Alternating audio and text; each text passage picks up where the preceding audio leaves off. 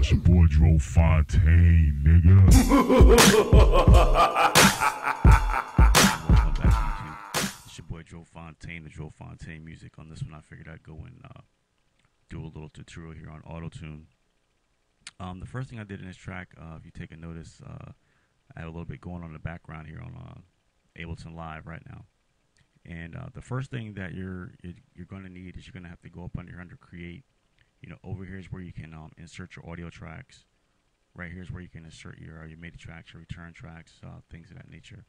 It pretty much works the same as ProTools. You can, if you're over here in this view, for example, you can come over here and have sends. You know, it works pretty much the same, just how it does in Pro Tools. You just come over here and you configure your channels, and then over, let's say on this audio 6 channel, you would click on this and say if you want the audio coming from track 5, you would click track 5.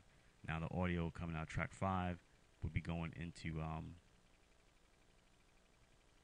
audio 6 here.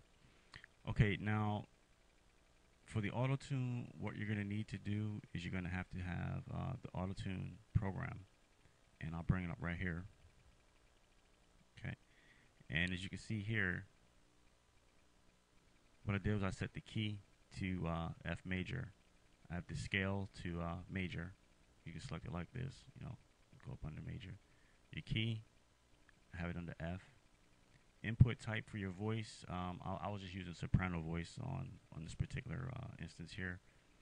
Your retune speed, you want to have this all the way up to fast. The scale to tune, I would say midway. I kind of move mine down to maybe like -4. The humanize, have that turned all the way down. The natural vibrato, I leave mine halfway. Over here in the pitch amount, I turn the pitch all the way up. The amplitude amount, I turn it all the way down. The format amount, I leave it 30. And all these here, I leave them to 0.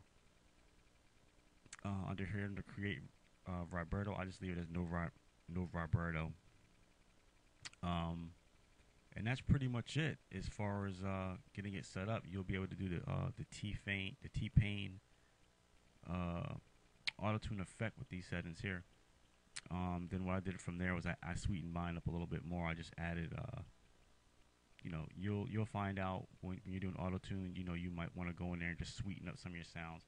Like for example, over here on Echo Boy, I added some settings the way that I feel enhances AutoTune just slightly in my personal opinion. So after you have your setting set, what you need to do is you need to go ahead and record your voice on the track.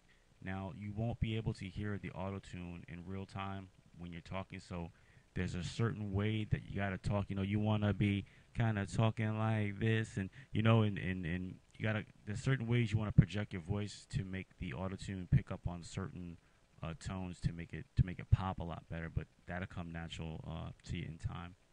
So that's pretty much it. And what I did was I threw it on a you know, I got the track right here in the background, and then on audio 6, this track here is, you'll see my voice right here, and when I play it back, it'll have the AutoTune effect on it. So just give me 2 and 2, and we'll go ahead and we'll jump on to actually getting it playing back so you can hear the effects coming through.